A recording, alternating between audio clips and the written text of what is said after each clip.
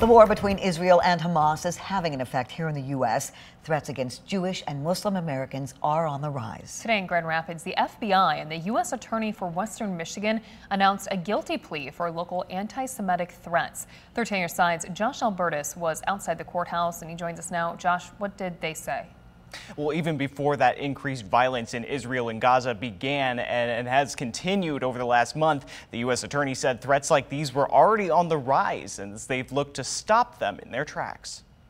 This is a tense moment. Federal law enforcement ramping up efforts to stave off a growing problem around anti-Semitic and Islamophobic threats. On Monday, the U.S. Attorney for the Western District of Michigan announcing a guilty plea from one such threat after 19-year-old Sean Pietila made online threats to at least one Jewish congregation in East Lansing. We will show zero tolerance for hate-fueled acts of violence and threats of violence against anybody based on their race, their ethnicity, their religion. A new report out last month from the FBI showed anti-Semitic hate crimes increased dramatically in 2022. We were already dealing with anti-Semitism. And now, given the violence in the Middle East, it's an environment that has left local faith leaders with a sense of unease. My partner, Corey, wears his yarmulke everywhere and anywhere, grocery shopping, pizza parlors, etc.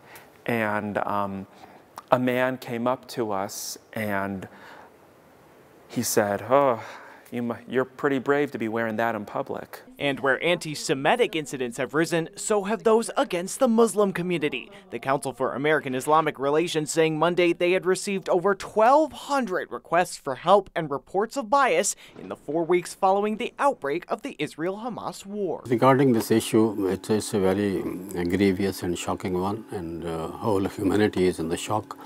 And taking care of the security. But in Grand Rapids, where no large-scale threats have taken place, leaders of both faiths focused on building understanding. God says, "I have given the life. Nobody else has got the right to take the life away." So this is the thing that we have to promote and work on it, that we protect the life, not to ruin or destroy the life. To come together across faiths to have conversations and make a difference. I understand that we might not handle it perfectly. I understand that we're not going to solve any actual Middle East issues, but we can at least come together and try to create a space of healing. And fight back against the shadow of hate. Regardless of faith or culture or religion, we are human beings.